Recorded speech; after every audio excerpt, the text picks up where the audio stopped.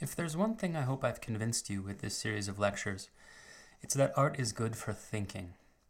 Art can be beautiful, interesting to look at, one of life's simple pleasures, but I think above all it allows us to think more deeply about so many different things. We've thought about art itself, and how it allows us to think through and about history.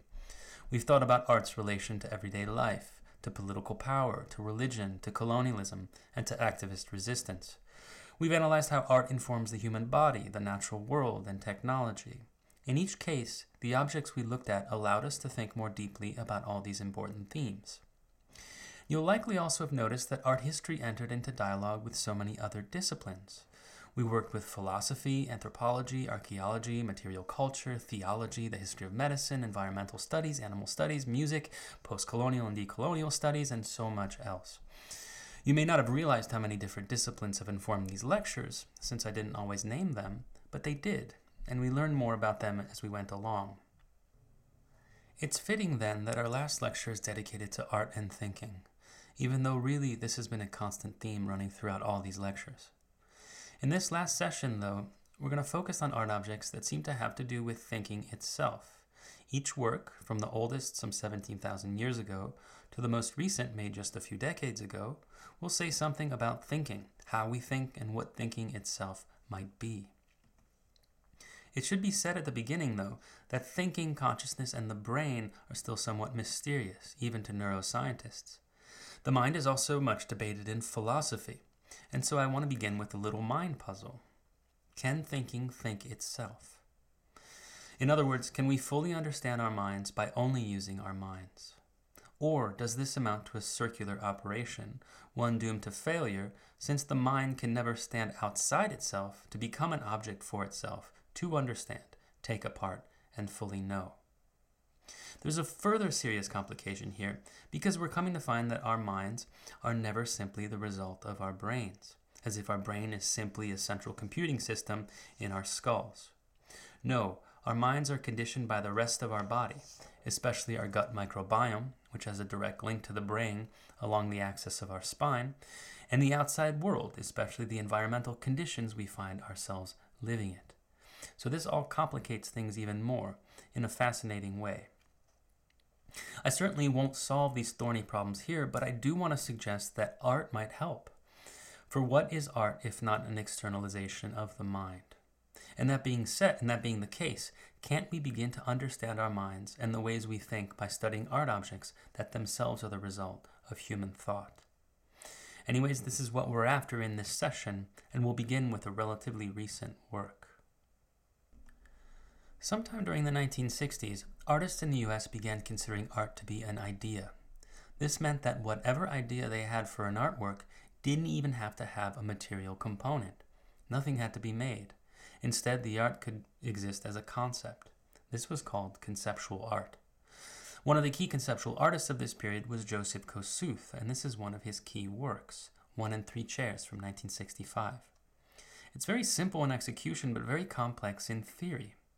As you can see, Kosuth exhibits a physical folding chair made of wood in the gallery. On the wall to the left, he includes a photographic reproduction of the chair. On the wall to the right, he includes an enlarged photographic reproduction of the dictionary entry for quote-unquote chair. So he's giving us three different chairs, a real one, a photographic one, and a linguistic one. But wait, aren't these all real? The photograph exists just as much as the wood, as do the words in the dictionary that have been blown up. So where is the real chair? Not in the sense of existing materially, but in the sense of the idea of a chair. What is chairness?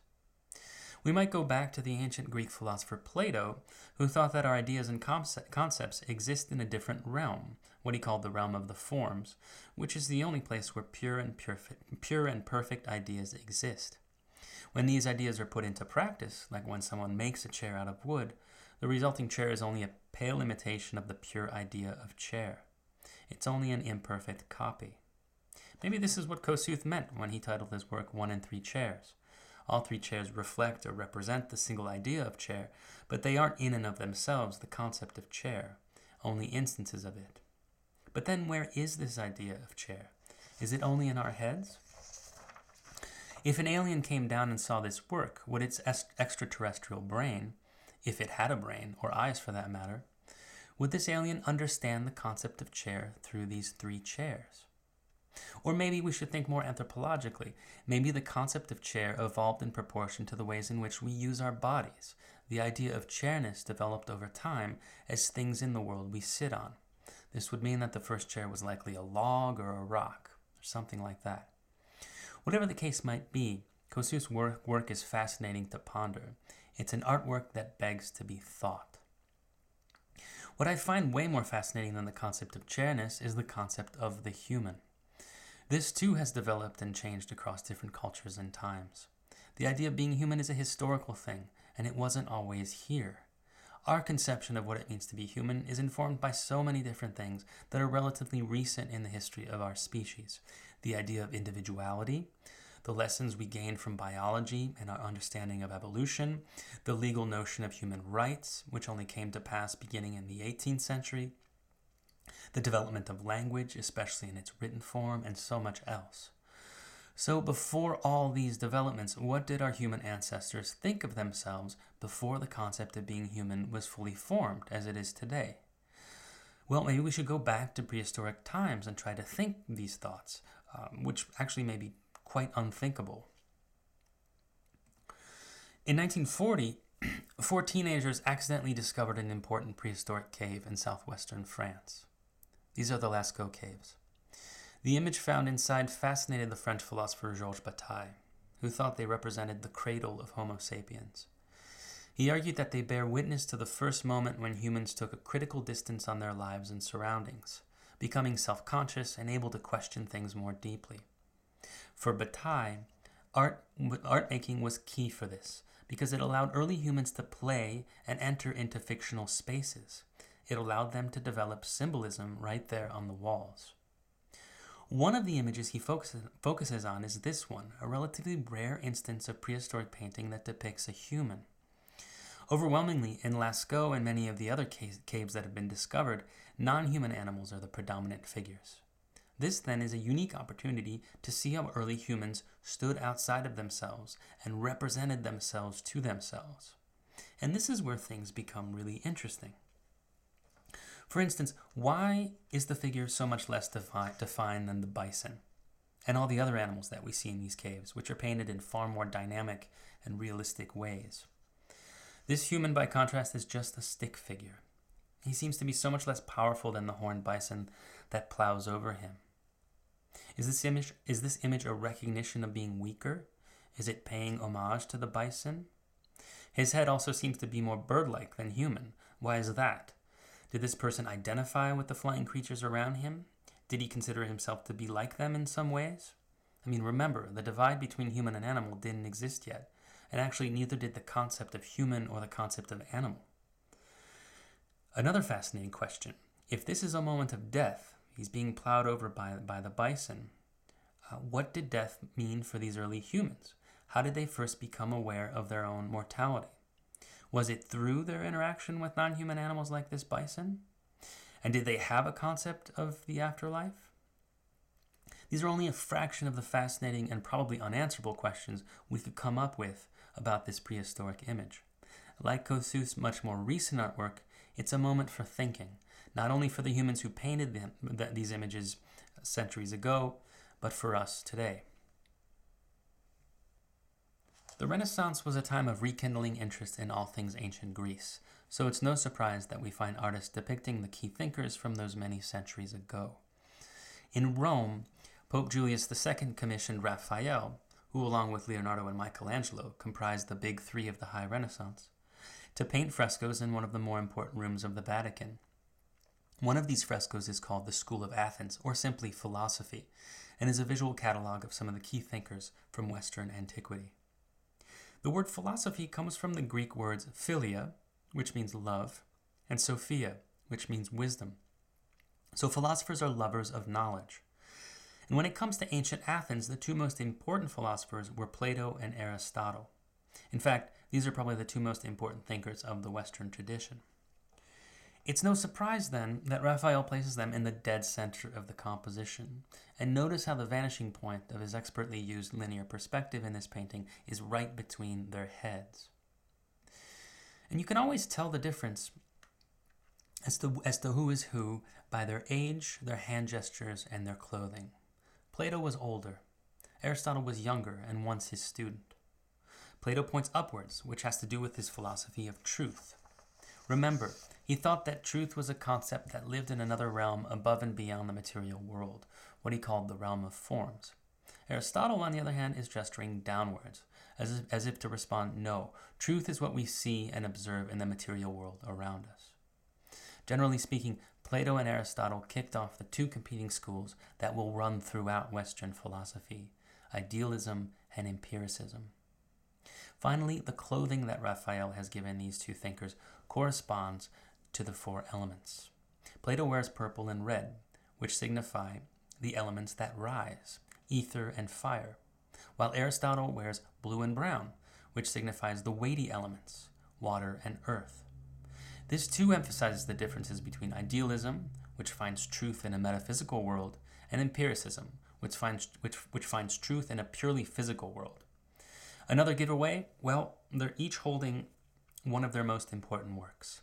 Plato, his dialogue, the Timaeus, and Aristotle, his Nicomachean Ethics. If we move to the left on Plato's side, we find what's likely the figure of Socrates. As usual, he's talking people's ears off, asking endless questions and ending up showing how their beliefs don't really hold much water. Ultimately, he was killed for his critical truth-telling skills. Read Plato's dialogue called The Apology for an amazing account of Socrates' trial in Athens. Below this scene of Socrates is the philosopher and mathematician Pythagoras.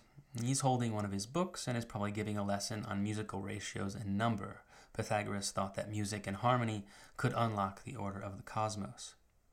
In front of him is the pre-Socratic philosopher Heraclitus, who taught that existence is a continuous flux and in a state of constant change. On the other side of the painting, we find Euclid. He's giving students a geometry lesson on a chalkboard using a compass.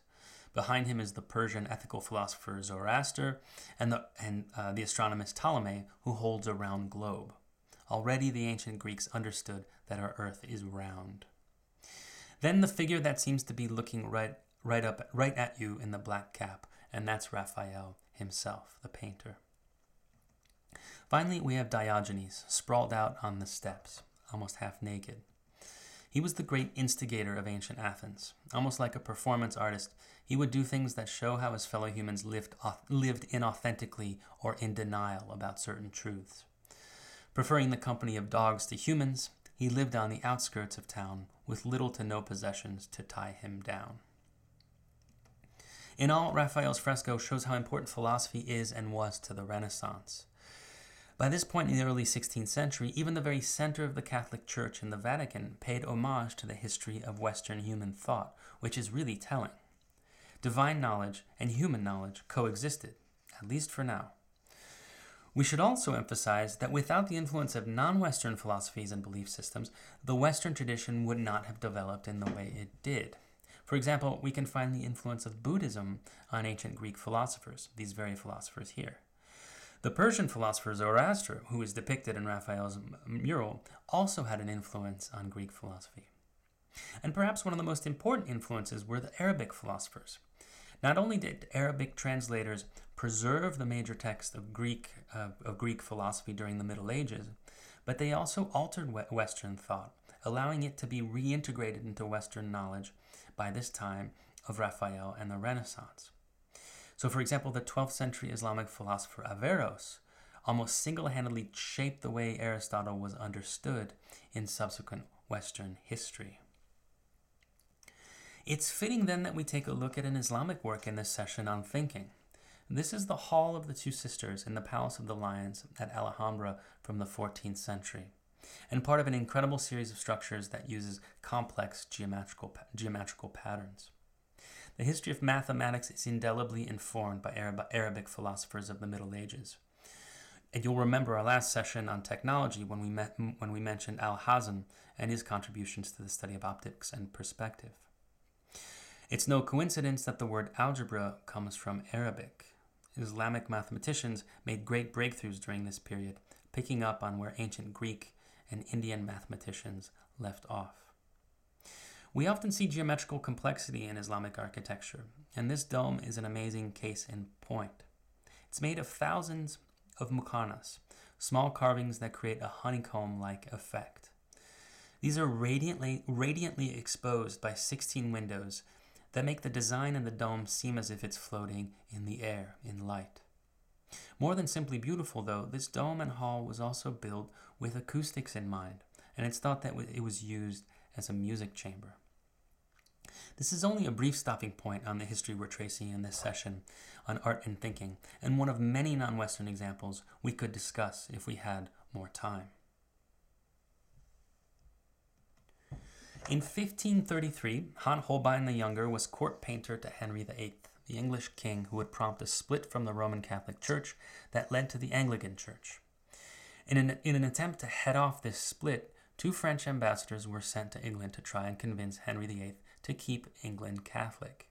These diplomats were Jean de Danteville and the Bishop Georges de Sèvres.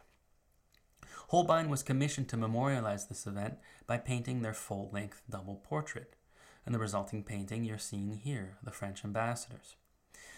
The political ambassador is on the left in seriously lavish garb. The bishop is on the right, somewhat more modestly dressed, keeping his coat closed with his left hand. Between them are 2 shelves of various books, instruments, and tools. These are meant to show that they are learned men, everything from musical composition to science to mathematics to theology to geography to really all branches of human knowledge. And there was a term for this: humanism. Humanism is more or less synonymous with the Renaissance. To be a humanist is to be well-rounded when it comes to knowledge, culture, and education. To be a humanist is also to recognize the intellectual achievements of past humans, especially the ancient Greeks and Romans. Today we live in a by and large secular world where politics, science, and much of human knowledge is kept separate from religion. Historically, this is a relatively new development. For much of Western history and non-Western history, religion and spiritual traditions were ultimately tied to politics and knowledge. Worldviews were divinely centered and ordained. This was still the case in Holbein's time. However, cracks and separations are beginning to appear between religious and non-religious knowledge. In fact, this seems to be one of this painting's themes. And there are at least 2 ways Holbein is reminding these 2 humanist diplomats not to get too wrapped up in their enjoyment of human knowledge and their fancy objects. Although the diplomats themselves don't seem to notice it, I'm sure you probably noticed that weird blob on the floor in the front. This is an anamorphic image that Holbein included, which is an image that you can only see from a specific angle, made with a special perspective. When you see this painting in real life at the National Gallery in London, you have to stand to the right of the painting and kneel a little bit to see it properly. Here's what happens when you do that. A bony human skull appears. This is a traditional memento mori, or reminder of death. It's often been used to remind the viewer to remain pious and faithful, to not get too caught up in material existence, which distracts from religious calling. So, in the context of this double portrait, it's a skull that seems to emanate from another realm, literally from another perspective, which puts into perspective the desire for humanist knowledge that these French ambassadors seem to embody. Then there's that little detail Holbein included at the top left corner of the painting. Behind the green curtain that's been parted just a hair, we notice a silver crucifix. It's really hard to make out, and that's the point. Holbein seems to be saying something about religion here. Maybe that it's in the process of being relegated to the background in favor of humanist knowledge. So this painting has everything to do with the role of human reason and thinking in the world that back then was still ordered by religious truths. It's the beginning of the tug of war between human knowledge and divine knowledge. By the time we get to the 18th century, the Enlightenment is in full swing. At this point, religious and divine truths began to be challenged by human thinking, reasoning, and questioning. The German philosopher Immanuel Kant put it best. He said that the Enlightenment is the use of reason alone to find things out about the world, rather than relying on a higher authority, like divine scripture. Instead of blindly believing what you've been told, Kant says, dare to know through your own thinking. Moreover, the development of the modern scientific method of observation and experimentation was very important for the Enlightenment, something we can see in this painting by Joseph Wright, an experiment on a bird in the air pump from 1768. This shows a philosopher. Back then, a philosopher was someone who knew about a lot of things, even scientific things, and not just philosophy in the restricted sense we use this word today. The philosopher is performing a scientific experiment. He's doing so not in a laboratory, but in someone's home. At this time, this type of experiment was used to show burgeoning scientific knowledge, but it was also used to entertain people, almost like a party trick. Philosophers like this one would go from town to town, setting up experiments in wealthy people's homes. So, what is this experiment all about? It was first constructed a century before by the philosopher Robert Boyle in a landmark for the history of Western science. There were debates about air and vacuums, namely whether or not a vacuum in space can exist. Rather than looking for an answer in the Bible, Boyle decided to set up an experiment so to settle the dispute. He made a pump that could suck out the air of a glass container. In order to see whether or not a vacuum was created by this pump, an animal was placed inside, canary in the coal mine style.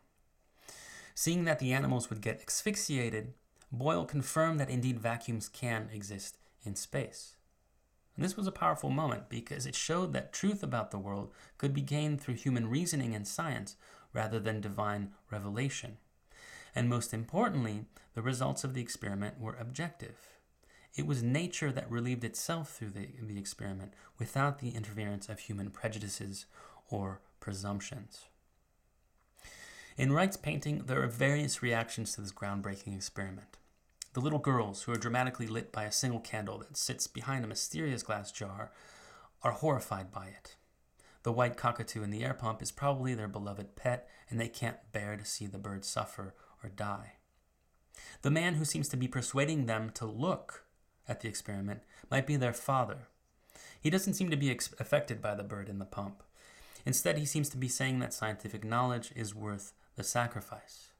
Though I should say, usually at the last moment, in these experiments, the bird would be released from the pump before suffocating completely. The boy and the older men at the table seem to be fascinated by this scientific experiment, in contrast to the horrified girls. And this is probably a gender dynamic that still seems to play out today when it comes to empathizing for animal suffering. Then there's the young couple at the left who are looking at each other. Maybe they're in love and they don't seem to care about what's happening in front of them at all. They just have to be there. Through all these different figures and reactions, Wright seems to be giving us, in a nutshell, the possible relationships to enlightenment and science. Cold calculating reason that forges ahead for knowledge. Emotional responses that worry about the human and non-human costs of science and pure reasoning. And those that simply aren't paying attention. Another key aspect of the Enlightenment is the development of ethics and moral philosophy. For a long time, morality was conditioned by religious and scriptural laws. Thou shalt not kill, for example. In other words, what it meant to live an ethical life was conditioned by all sorts of beliefs and traditions, some of which maybe today we would deem to be unethical. Kant plays an important role here as well. He developed a philosophy of morality that relied on human reasoning alone, one that would not be prejudiced by custom and tradition.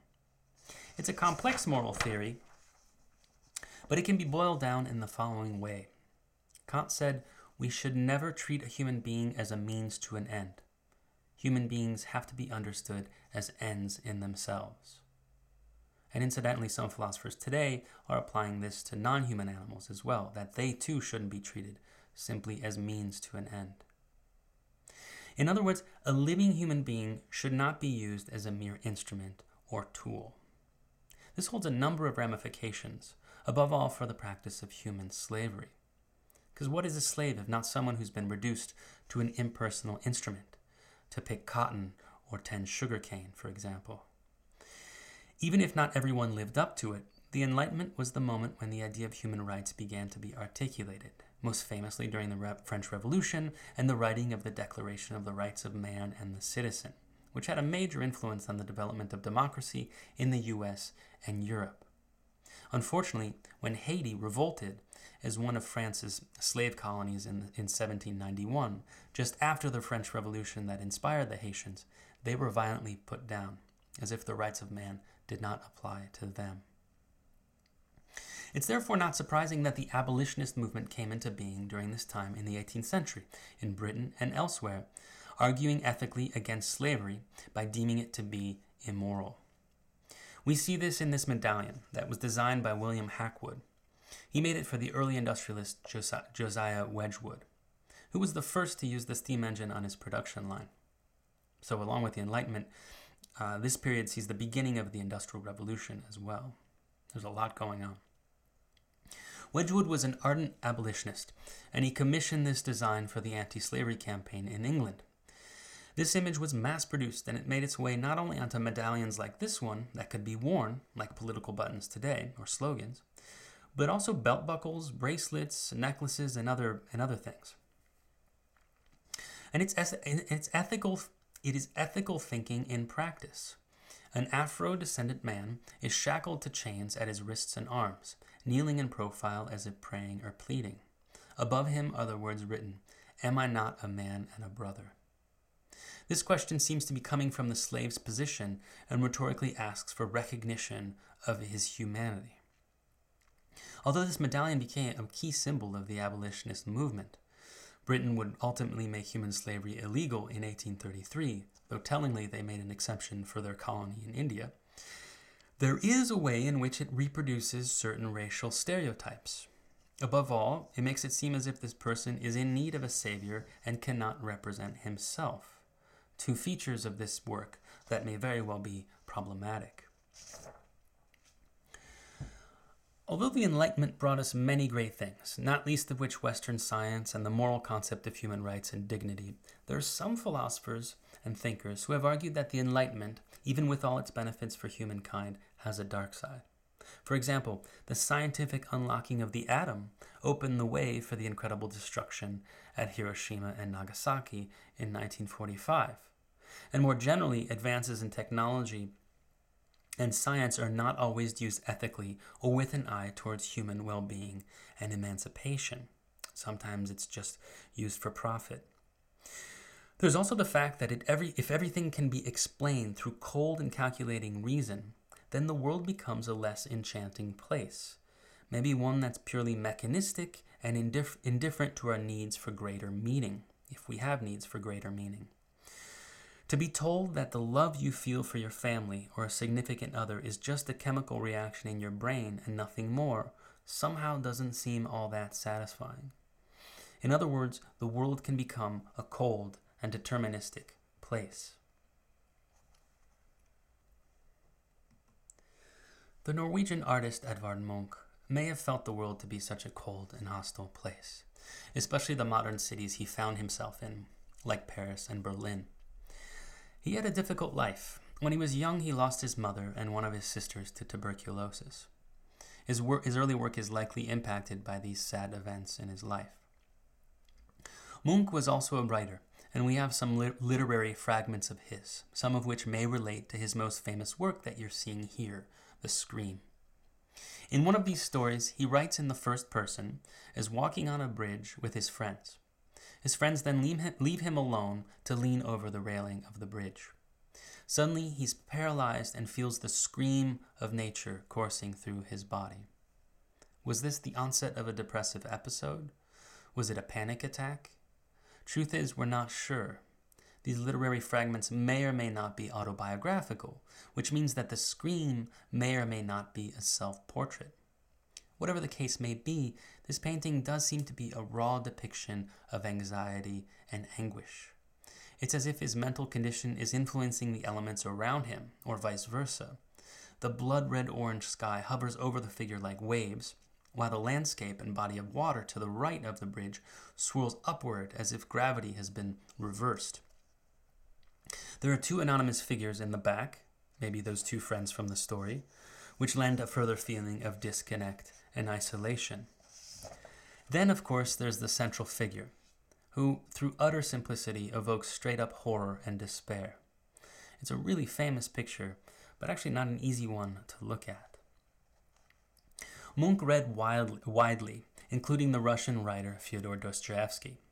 In Dostoevsky's great book, The Brothers Karamazov, one of his central characters in that book says at one point, "Without God, everything is possible." Maybe Munch read this line and was influenced by it. The German philosopher Friedrich Nietzsche had also just said that God is dead at the end of the 19th century. What both Dostoevsky and Nietzsche likely meant was that in the new modern world, one ruled by science and rationality, there was no place left for divine authority. The Enlightenment had succeeded in chasing away all the superstitious and unscientific claims of religion. Moreover, both Dostoevsky and Nietzsche were worried about this development in Western modernity because they wondered, without a divine authority, who now backs the laws and the moral codes that society needs to live by? How does one live ethically in a godless modern world? People like Dostoevsky and Nietzsche asked themselves. Maybe Munch's screamer on the bridge here had this sudden realization, which wouldn't really have been possible any other time in history. Namely, that there's no meaning, that we're completely alone in an indifferent universe with no divine being telling us how or even why to live. Decades later, existentialist philosophers will take up these questions and say that it's none other than ourselves who make meaning, that we and only we are responsible for who we are and what we are. So this kind of existentialist paralysis and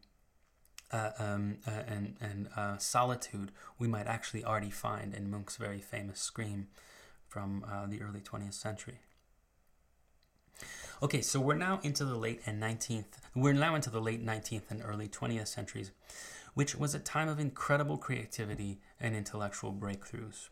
So think of the invention of film, which was invented in 1897. Or Einstein's relativity theory, or the development of quantum mechanics, and so much else. These breakthroughs forced us to completely rethink what we thought reality was. So, as it turns out, space and time are not the same everywhere, or even constant. The only thing that's constant and absolute is the speed of light. Light, that goes by the speed of light, comes in both wave and particle form. And images now can move and slow down, allowing us to see things with a human eye we'd never seen before. And this intellectual upheaval was no less in painting. Artists began to question the rules of painting that had been set since the Renaissance, especially linear perspective. And one of the first painters to do so was Paul Cézanne. It was once said that Cézanne's still lifes weren't still enough. And indeed, that's true. We do get a sense that some of the apples are about to roll off this uneven and distorted table. The painter thought there was something wrong with him, that he couldn't see properly. But it wasn't until much later in his life that he gained recognition for his paintings, and people started understanding what he was up to. Cézanne is the philosopher's painter. The French existentialist philosopher Maurice Merleau-Ponty loved his work and wrote about it extensively. Merleau-Ponty claimed that Cézanne was the first painter to introduce our bodies into the canvas and the way we actually see the world. Single-point perspective is decidedly not how we see the world. It's actually quite disembodied. You'll remember, linear perspective is an immovable point onto which our vision converges. It's an ideal perspective in an ideal space. Is that how we really see in our everyday lives? Well, no. We're bifocal creatures, seeing out of two eyes, not a single eye or perspective. On top of that, we're never still.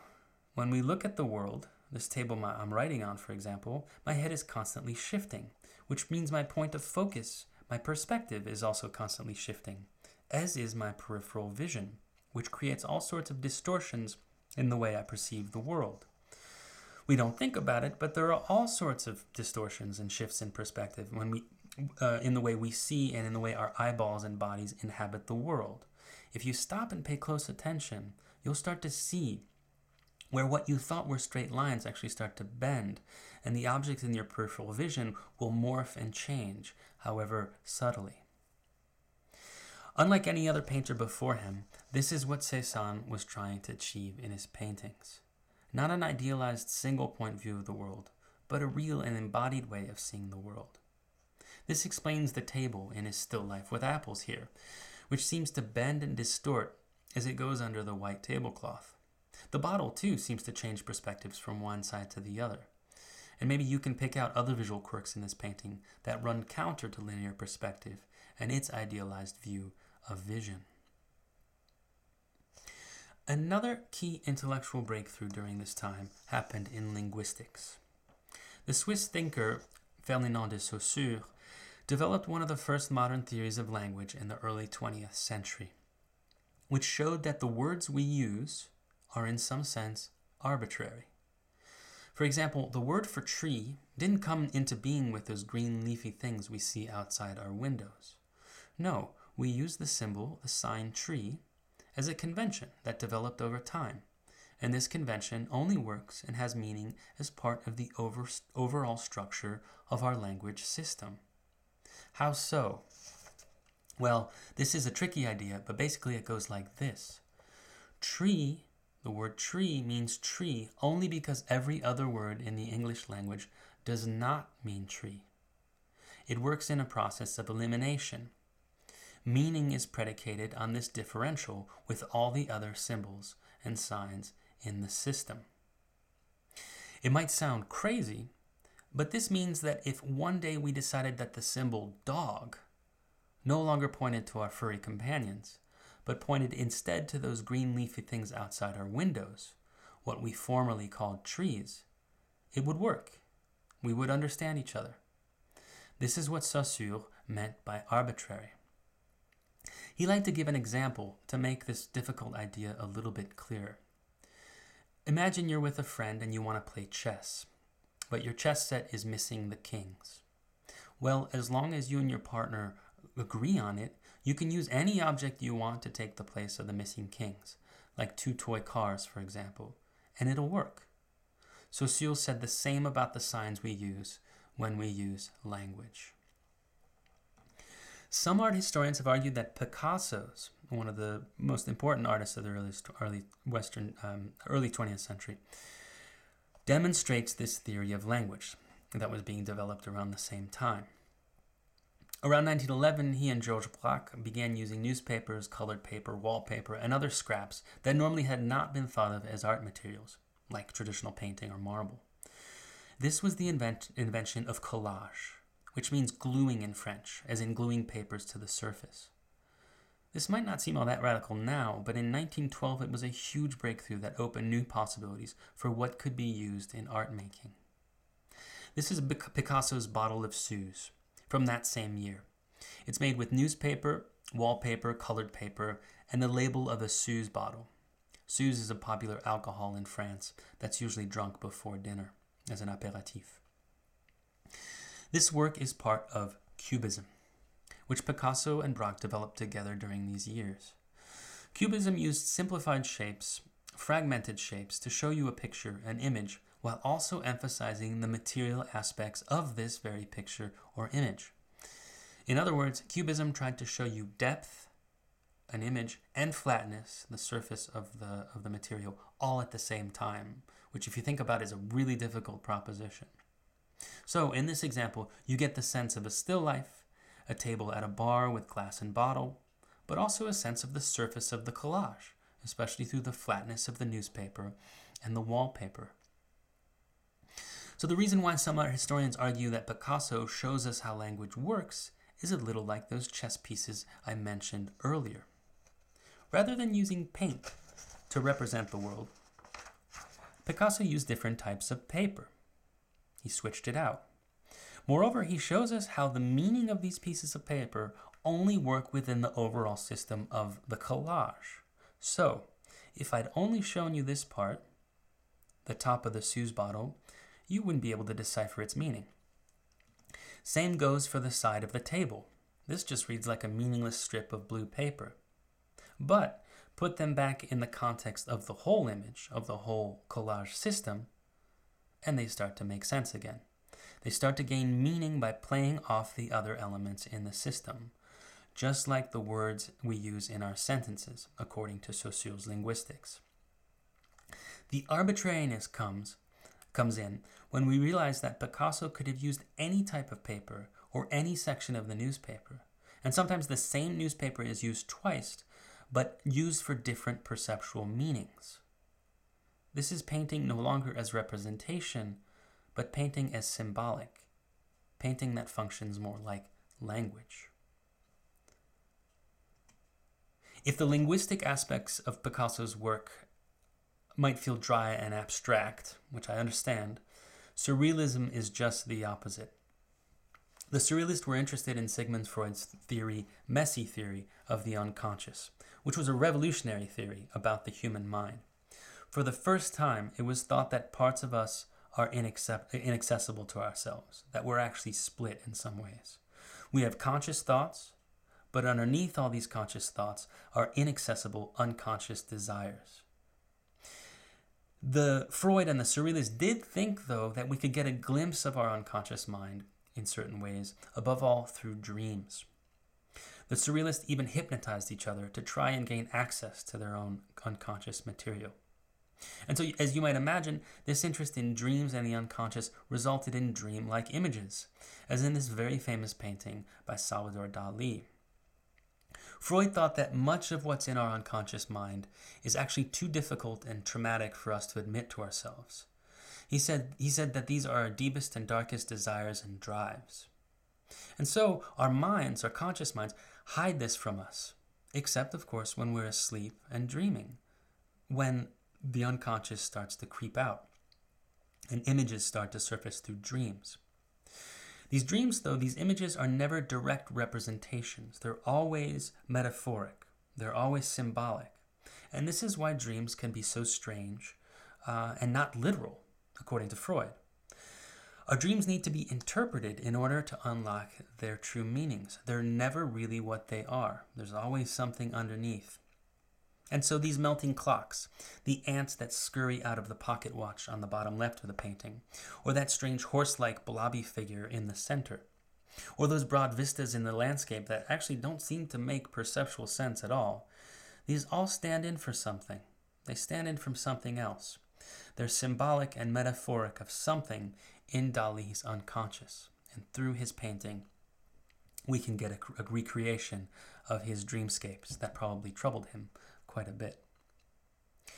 Freud thought that the Surrealists were a bit crazy, that they had taken his theories to extreme or dangerous levels and used them for dangerous practices. But this is a key example of an art movement in the early 20th century being influenced by an important thinker. It's an example of art and thinking converging. Finally, we arrive at a more recent work by Cindy Sherman. Some of her earliest works are called the film stills, which is a large body of work comprising many different black and white photographs.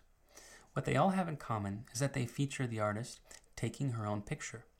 And sometimes in some of them, not this one, but you'll see the clicker she uses to take the photograph. So it's basically like an early type of selfie. In this one, untitled film still number 21 from 1978, she looks like a young professional, maybe a secretary, who's looking back at something or someone, and rather ominously. The angle from below evokes a film noir aesthetic from the 1940s, so like a movie like Sunset Boulevard, which is a classic. In essence, she takes on a female role that you might find in the history of movies. We don't really get the full effect of this photographic series, though, by only looking at one of them. Instead, they're meant to be seen all together. The effect, then, is of a young woman who assumes many different roles and female stereotypes along many different genres, everything from advertising to film to TV to fashion magazines. When seen in totality like this, some interesting questions about identity come up. For one, where is the real person behind all these assumed identities? Or maybe there is no real person behind these identities. Maybe the ways in which we form our identities are actually rooted in the visual culture we've consumed in our lives, and that we're composites of what we've identified with. So what parts of our identity are fixed and what parts are flexible? In other words, what parts of us are hard-coded and what parts of us are performed? This is the old nature-nurture question. These questions became very current in the 1970s and 1980s, and they continue to fascinate us today. It's central to the practice of media and cultural studies. There's also an interesting feminist critique in this series of photographs by Sherman. Simply put, they show that female stereotypes are assumed and in many ways imposed from the outside rather than natural or essentially feminine. This realization can be emancipatory, especially the idea that women can perform as many roles in society as men can. We've come to the end of our sessions. I hope you enjoyed them and learned from them. I also hope you'll keep looking at art, that you'll keep thinking about history, and that you'll allow yourself to be changed by those experiences.